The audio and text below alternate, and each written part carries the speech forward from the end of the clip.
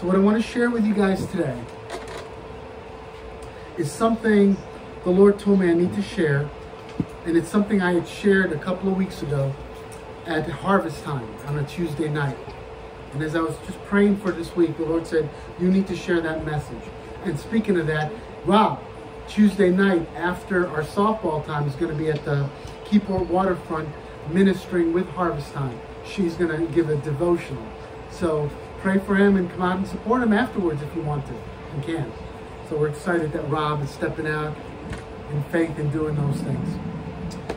If you have your Bibles, we're in John 10, 9, and 10. John 10, 9, and 10. So Holy Spirit, we thank you. We ask you to literally break open the floodgates of heaven even wider than they've been this morning.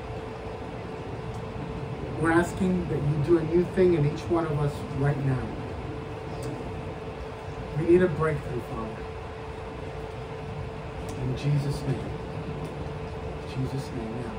And the Lord told me this is kind of a preparatory work or a setup for what he's going to do next week with the healing time. But John 10, 9 to 10 says this: I am the door. And in some versions it may say gate. And that's important, and we'll talk about that. If anyone enters by me, he will be saved and will go in and out and find pasture. The thief does not come except to steal and to kill and to destroy. I have come that you may have life, not only life, and that you may have it, your life, this life I give, more abundantly. That's powerful. I'm going to break that down real quick here. Let's think for a second. What is a door or a gate? Something you go in and out of, right? Transition, that's right. It's a place you go in to find safety when you walk in your house. You're leaving the world. You're going into your, quote, sanctuary. It's also a place where you receive protection. You shut the door for your protection, for your privacy, for that place where you can recover emotionally, mentally, spiritually, however way. But it's also, what do you do within that door? When you walk in your house in that door, you recover, you gear up, you prepare to go back out again, right? Nobody goes in a door and stays in the door the rest of their lives. They go in the door, get what they need, get geared up, whatever they need to do to go back out that again. So how does that relate to Jesus? Well, this word door or gate in Greek literally means a place to meet. So we're meeting Jesus. It's an opportunity. Another definition is opportunity. So it's an opportunity to encounter Jesus, because he says, I am the door. You got to go through me, right? It's also, it's an entrance. And it's another definition is gate, literally a gate. He is the gate. Well, let's talk about this word gate or door for a second. In every city, the most important part of the city in the Old Testament and the New Testament is the gates of the city. Everything important pretty much happens at the gate of the city. So keep that in mind when Jesus says, I am the door, or I am the gate. Everything important happens where I am. Okay? Everything important happens. Well, what happens at the city gates? The city gates were a place where the marketplace was located. So you buy and sell. You exchange, you receive, and you give at the city gates. It was also the center of life of the city. It was a meeting place. Through Jesus, you encounter things. You encounter. You meet. They functioned as a center of public life where it was a place for meeting and for assembling. So everything that's important that needed to be discussed or even fellowship was at the city gate. If it wasn't in your home, it was at the city gate.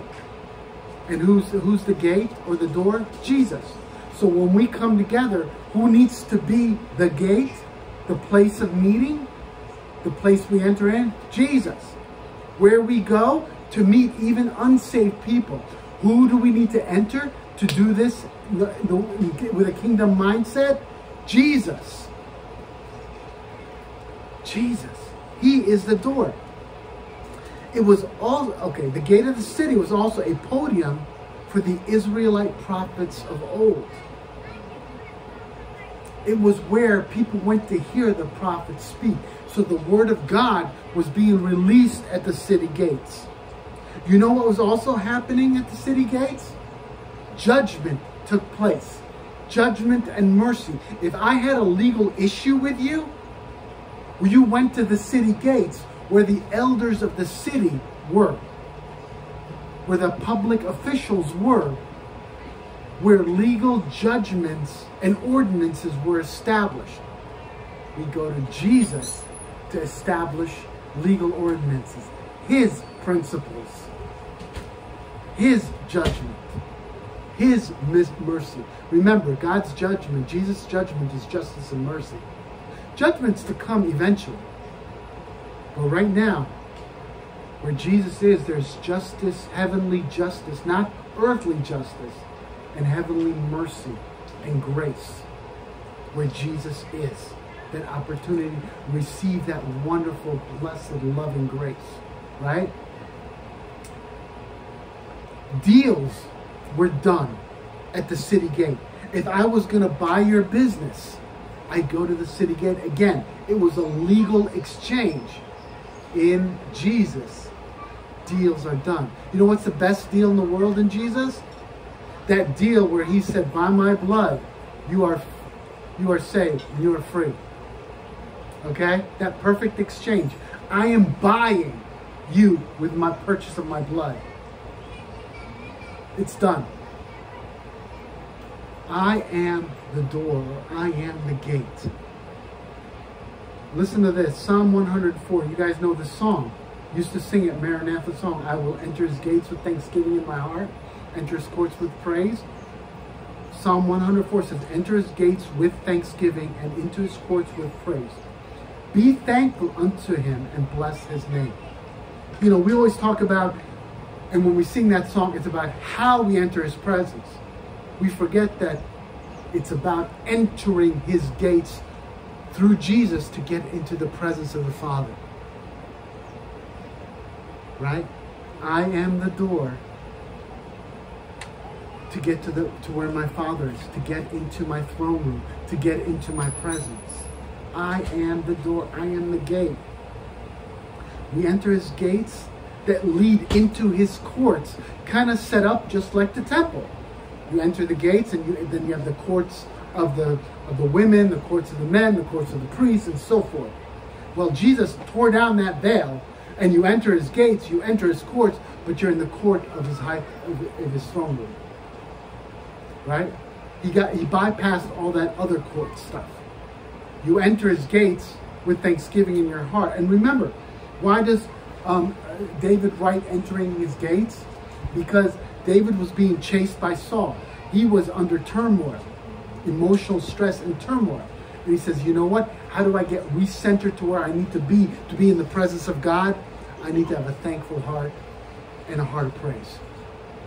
Because he is enthroned on the praises of Israel. That's his word, right? So I enter his gates. I come to the presence. I go through Jesus, giving glory to God. In my portion, in my praise, in my adoration of what he has done through the Son. Okay? So in recognizing Jesus as the door, very important things are transpiring at the gate in Jesus. There are spiritual business dealings that are taking place that are life-changing and keys to the future, to our future. Every day we go through his gate. go through him as the gate. He is doing spiritual business on our behalf, with us, through us, around us, for the sake of his kingdom and our future. His justice and mercy every day. Again, the greatest business is, man, I messed up today. I go to that gate where Jesus is, and he says, okay, give me your issue and take my grace. Remember, you're not a sinner saved by grace. You were a sinner saved by grace. In me, you are going from glory to glory. You are saved. Remember, saved is that one time to be. Salvation is being saved, or when I am saved, and then being saved every day. Every day, you know, being renewed with his new mercies in the morning. Every day covered by his loving arms and his blood that washes away our sins. Every day my mind is renewed with his word, with the washing of his word. Every day. So I was saved and I am being saved. So when he says at the beginning of this scripture, if anyone enters by me, he will be saved. That's what he's talking about. His justice and his mercy. So Lord, I did just like what Pat opened up about today. Guess what? That business is over with, because he did it. He went to the gate of the city. He went to Jesus. And now it's done. He's got a clean plate. He's been covered by the blood and received more than what he came in with, as each one of us are in the love of Jesus, because we go through that gate. So the first thing, as I said, is anyone who enters through Jesus, this door, this gate, will be saved. Spiritual salvation comes from that beautiful relationship with Jesus, the one who is at the gate, who is the door. Additionally, we're being saved by ourselves, from ourselves. As we enter his gate, we're going through his way. In him, we're not doing it by my strength and in my power. Word of God said, not by power nor by strength, but by my spirit. In going through his gate, in him, his door, in him, I'm operating from the place where Jesus is moving, where I am filled with the things of God, with that heavenly attitude, kingdom mindset, kingdom spirit, his authority. I can go on and on about those things. And when I say we are also saved from ourselves, we're also saved from the fact of who we are in him. Okay? I'm no longer a sinner. I am a child of God, loved by his arms, seated in the heavenly realm. Yes, I heard that. Seated in the high places, next to Jesus in his throne room, at his right hand. We're co-heirs with Christ. Our identity is made clear through that door. Any other door I walk in, I lose that sense of identity, because I'm trying to figure out who I am. When I go through that door, I know who I am, because he tells me and shows me who I am. He makes it clear. There is no question of how I am defined in Jesus. Okay? There's no question who I am in him. He clearly defines me as his son and his daughter. Anywhere, any other door, I'm going to question it, and we just need to look outside the church wall, so to speak, and you see the confusion that's taking place. Okay, in this world, I am defined by going through him. He is my gate. He is my door. I realize my purpose, my calling, what I'm equipped with. I get, again, Ephesians 1:3, every spiritual blessing available to me. You know, it's like going into your spiritual toolbox, right? Like if you own a lot of tools, you more than likely never worry about not having the right tool for the job. So when I go in to my toolbox, I know exactly what I need. I have it right there. I grab it. That's in him as my door. That's what I have available to me. Everything I need to do the job, to succeed, not just do the job, but do it successfully. And you know what I've been doing lately? Never done that before till the last month. I go to mow the lawn. I ask the Lord for favor that my lawnmower works. And he gives me favor. When I start little home projects that I've been doing throughout the summer, because my history is this. I used to speak curse over myself, where I would say, you know, this thing that should take 5 minutes is taking me 5 hours. This always happens to me. Nothing comes easy. I used to speak those words over myself. Now, before I even start a project, I go, Lord, would your favor follow me in this, that I can do this swiftly and effectively and efficiently and correctly? And you know what? I've noticed a marked difference when I go through his door in achieving these tasks. Big difference. When you stop cursing yourself and you go through his door. Big, big difference.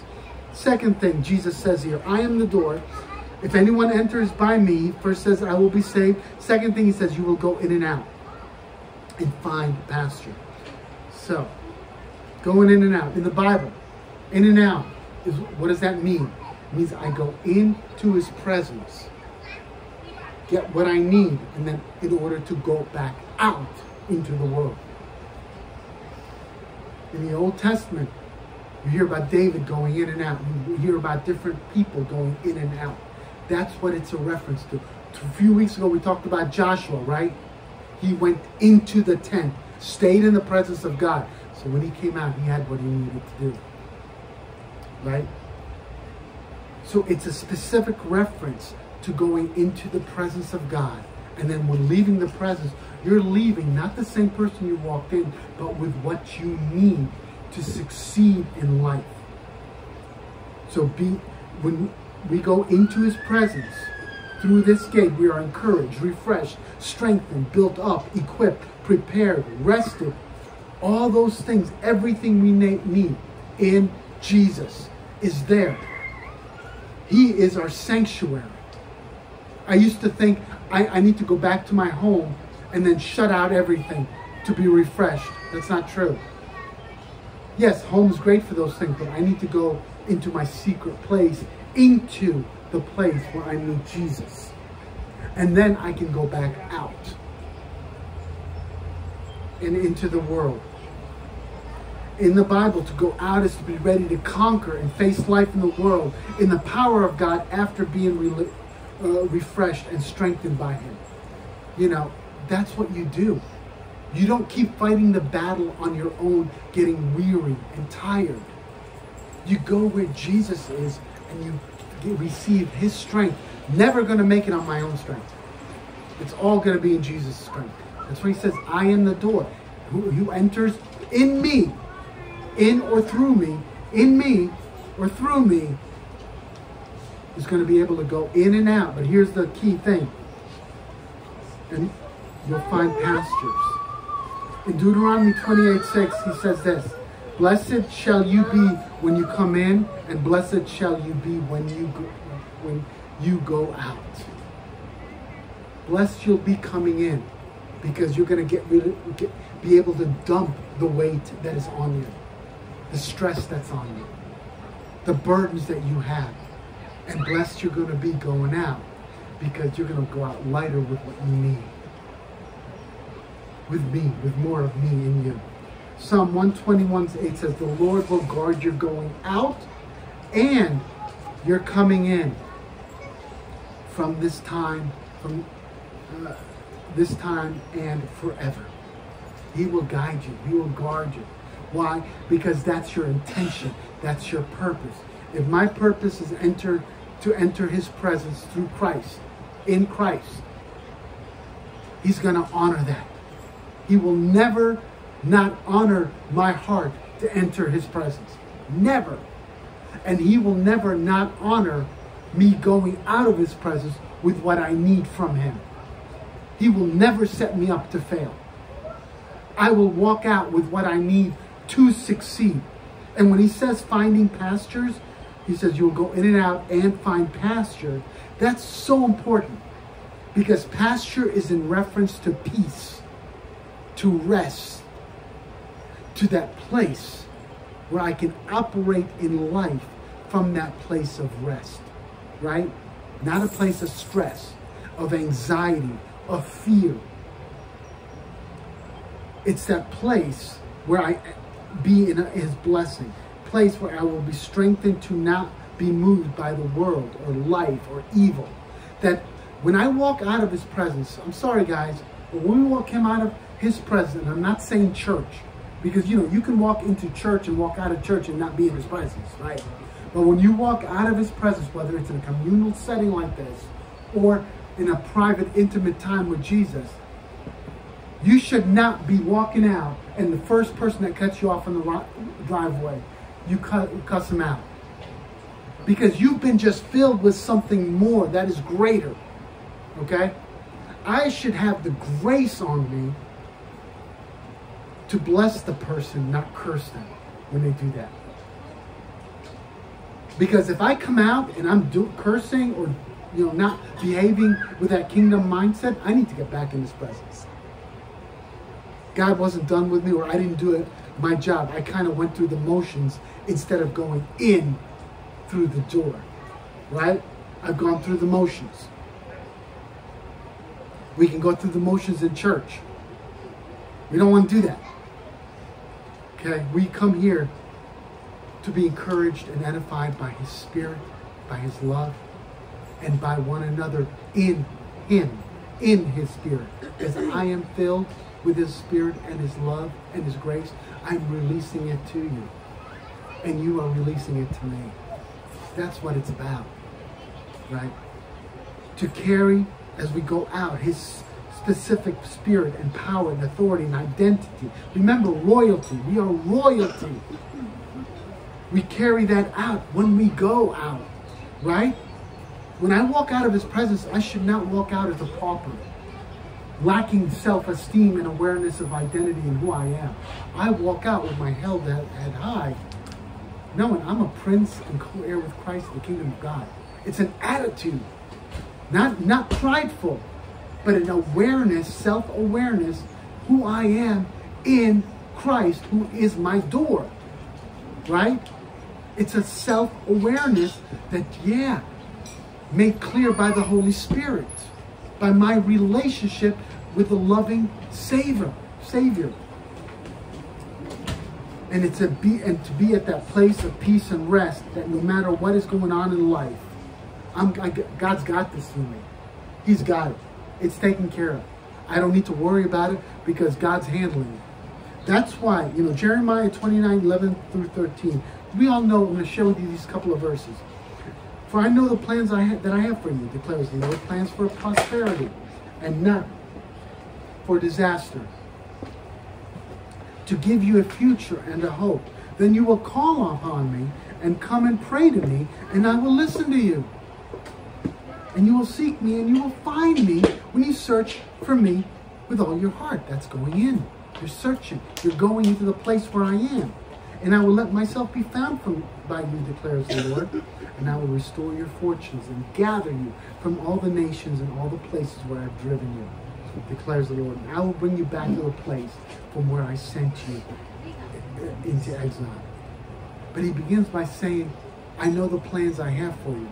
So don't walk away from my presence stressed out about what's going to happen next. You operate from that place of rest because I am the door. Then the other thing, pasture. What does that mean? When we think of pasture, we always think of Psalm 23, right? He makes me lie down in pastures of green grass, fields of green grass, whatever your version says. Listen what Psalm 23 says. The Lord is my shepherd. I will not be in need. Because I don't have to worry about being taken care of, he lets me lie down in green pastures. Let's look at it from that perspective. Because I know who's got my back, who I just went out from, the place I went out from. Because he is my door, my gate. Business was taken care of on a spiritual level. No matter what's still going on in my life, I can chill out in the green pastures. He lets me, remember that. He lets me lie down. In me, I can chill. I can relax. And he leads me beside quiet waters, a refreshing spirit, that cooling spirit that just flows over me. And he restores my soul. Remember, mind, will, and emotions are your soul. He restores my thought process, the way I perceive things. He restores my will, my drive, my desires. And he restores my emotions, what I become passionate about. The important things. He helps me put everything in perspective. And then talks about my favorite part of this. Goes on and says, he guides me in the paths of righteousness. That's paths of righteousness within chaos, right? He clears that path for me within chaos. Remember that chaos is still happening when this is taking place. The world hasn't changed, but I was in his presence because I went in Christ. I changed. I handle it differently, right?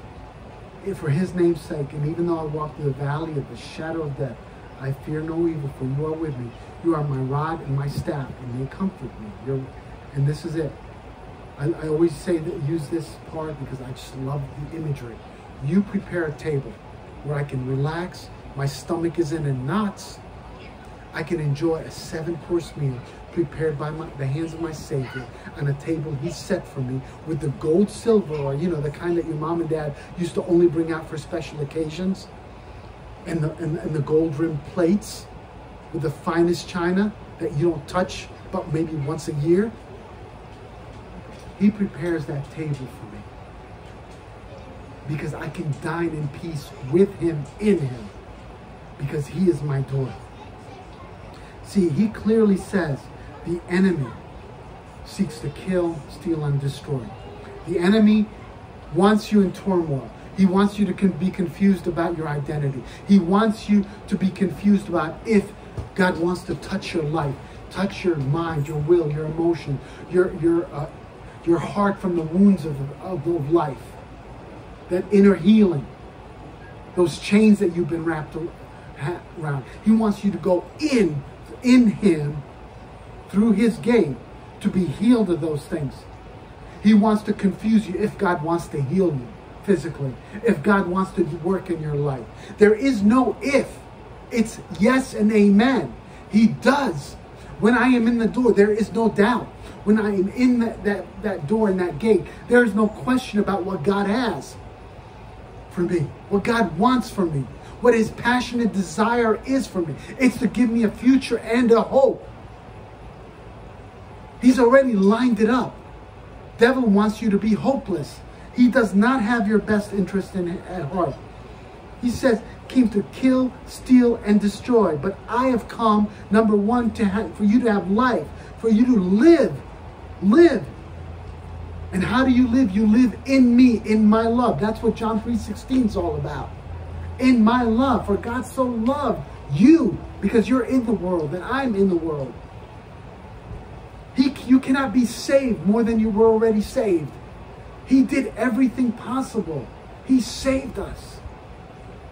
And he is saving us. And he is redeeming us and restoring us and healing us and strengthening us and encouraging us and renewing the hope we have every day when we are in him. But when we're not in him, we're getting confused with everything else. Everything else becomes a distraction. It takes that away from us. In him, nothing can take you away from how much he loves you. Nothing. He does not change what he has for us or wants for us. We choose to position ourselves to say, yeah, I'm going in, Jesus. I'm going in you. I'm going in through you. I'm entering your gate, the gate, because of who you are. And he says, not only will you live, I have come that they may live. And he ends it by saying that they may have life, have it more abundantly. You may live life more abundantly. God doesn't want us to just survive. And I'm not talking about financial status. It's about attitude in life. It's about your perception. It's about pressing into the things God has for us. Okay.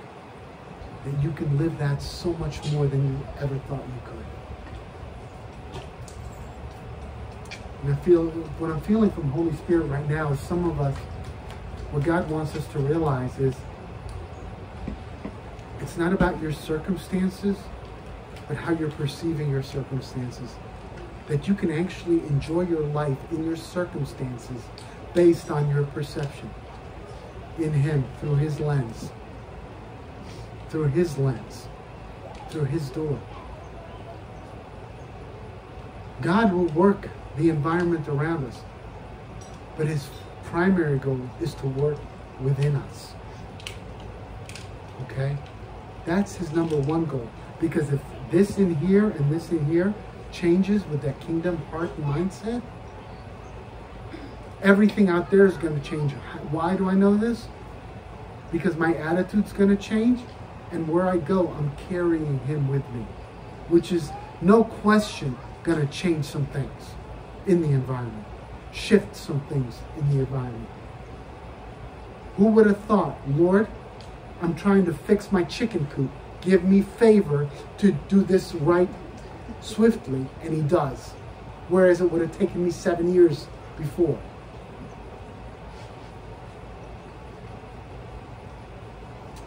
Simple things shifting within us will shift everything from a spiritual. My wife brought up earlier, the kingdom of God is at hand. That shift in perspective going in Jesus, through Jesus, will shift everything because it brings the kingdom of God here into perspective. It opens the door for His kingdom to come alive here.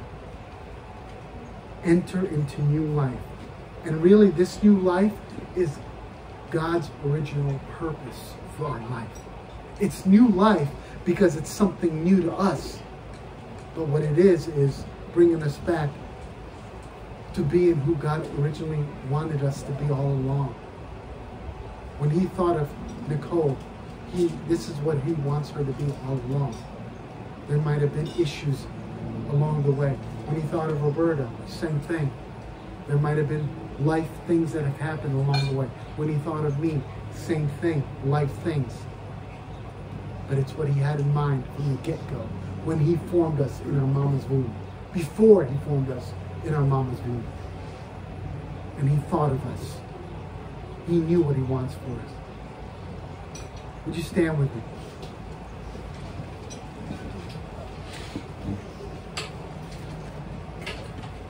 Just position yourself to receive right now.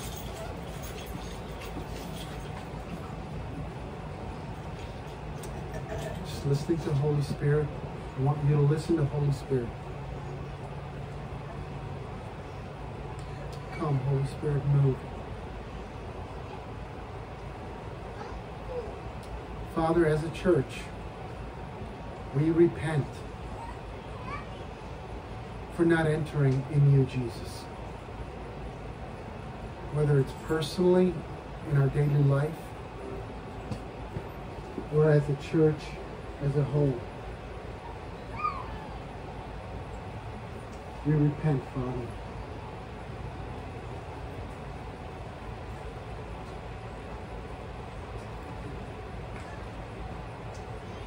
Thank You, Lord. We repent for that. Thank You for who we are in You. And thank You that Your love really does never fail. Never gives up. Never runs out. Thank You that You are faithful. And I just release right now, Father, that spirit of love over each one of us. Your love and Your hope that comes along with it. And I ask right now, in every mind, just release in the name of Jesus a revelation of identity. Remind us of who we are. Remind us of who we are, Lord, right now.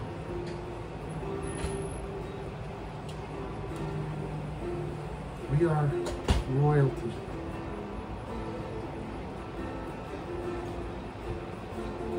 Wow. Okay. Lord, we just repent right now for settling and making statements about our lives that this is the best that it's going to be. That this is it. That it can't get any better.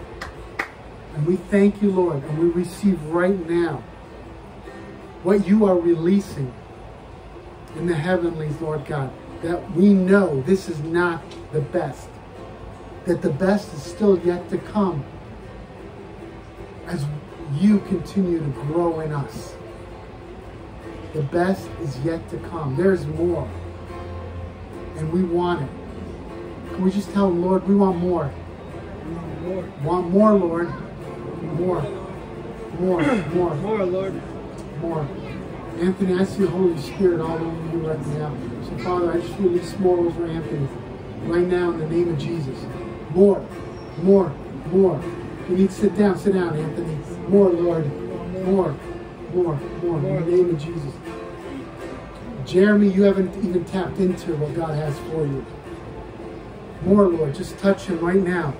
Just let those sparks go off in his mind and heart right now. In the name of Jesus. In the name of Jesus, more, Lord. Just pour your presence into him right now. More, Father. More.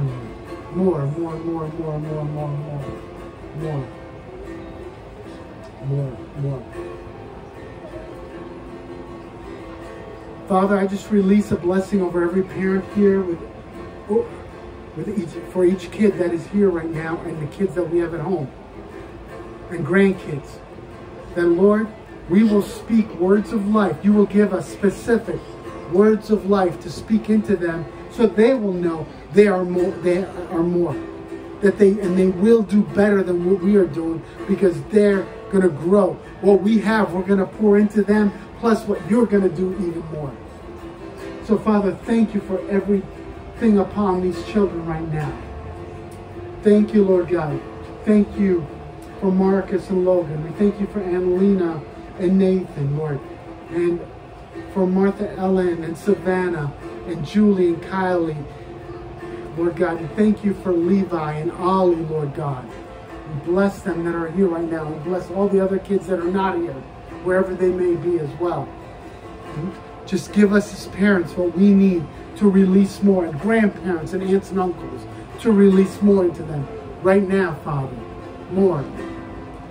Thank you.